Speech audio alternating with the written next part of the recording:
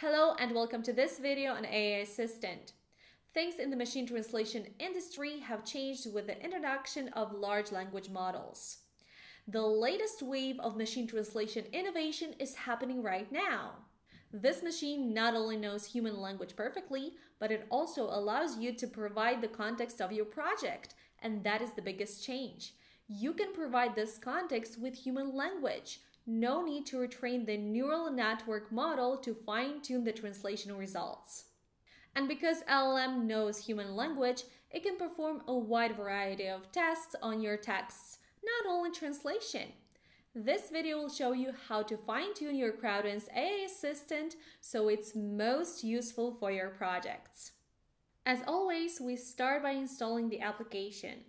I assume you already have either Crowdin.com or Crowdin Enterprise account. To install the app, go to the Crowdin store and search for AI Assistant. Then click Install. The application is now available in your Projects Tools section.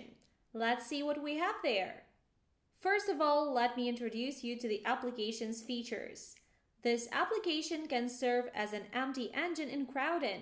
It can also be used by translators as a co-pilot assistant.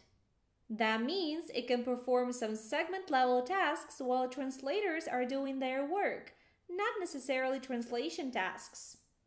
But before we can use our AI assistant, we need to go to the machine translation section and add a machine translation engine. Click Custom Integration, select AI Assistant, give your engine a name, and click Create. Now let's go back to our configurations.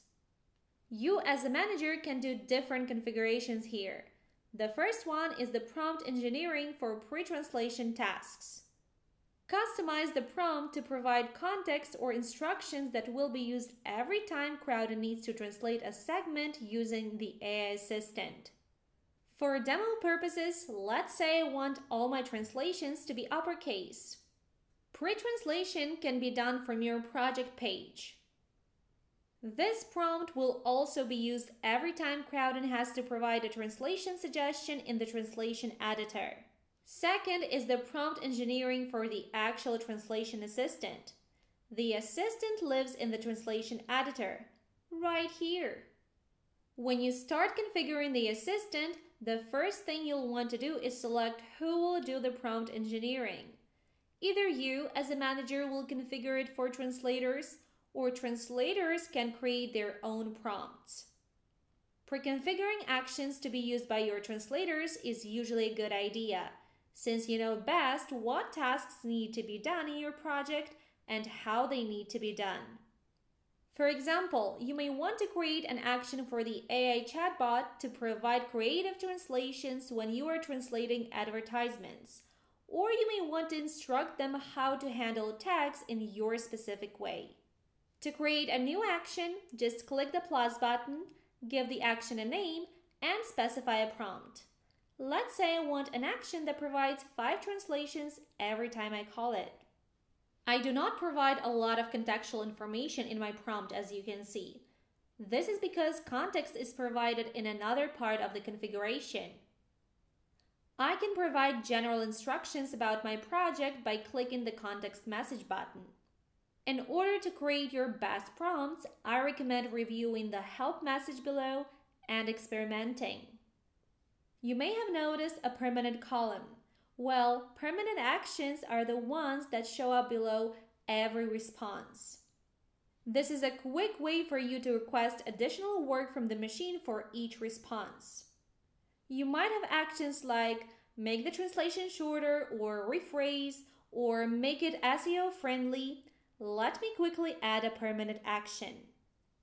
Alright, let's check my pre-translation prompt and my actions. Let's go to the editor, and yes, I now have a suggestion from the AI assistant. Let's open an AI assistant window. As you can see, my action is also there. Let's see what happens when I click on it.